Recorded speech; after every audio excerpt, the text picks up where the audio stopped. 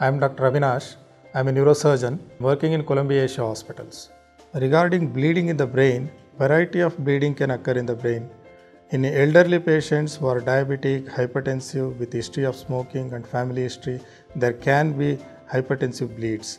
Hypertension leading to rupture of the blood vessels which results in intracerebral hematomas. These patients predominantly present with one-sided weakness, sudden onset of altered sensorium, sudden onset of unconsciousness. The second type of bleeding is aneurysmal subarachnoid hemorrhage. This occurs predominantly in younger population. The patients with aneurysmal subarachnoid hemorrhage usually present with sudden onset of severe headache, which is sometimes called as worst headaches of their life. The third type of bleeding which can occur is bleeding occurring due to arteriovenous malformations.